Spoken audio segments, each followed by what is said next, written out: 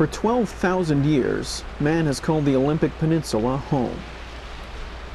As the planet emerged from its last known ice age, massive glaciers carved what is now one of the most revered and intensely studied places in North America. And as part of Alderleaf's curriculum, a yearly field trip takes us from the Pacific coast to the Hoh rainforest for an unforgettable experience.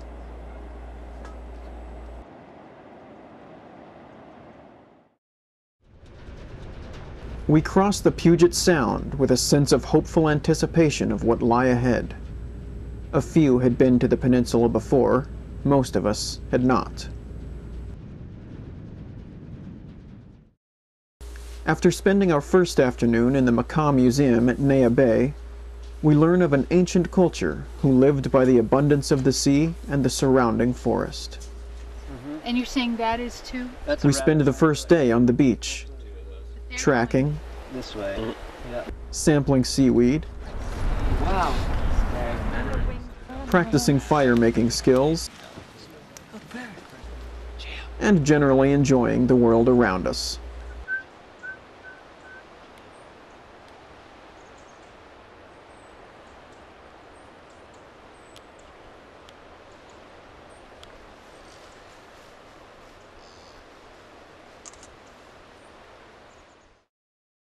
The next day brings us to the Hoh rainforest, where the average rainfall of about 150 inches per year allows trees there to grow up to 300 feet tall.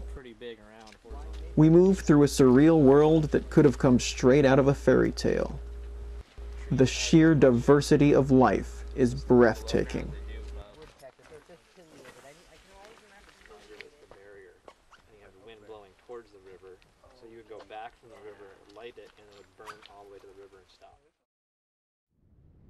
We return home a little closer to the world around us and a little closer to each other.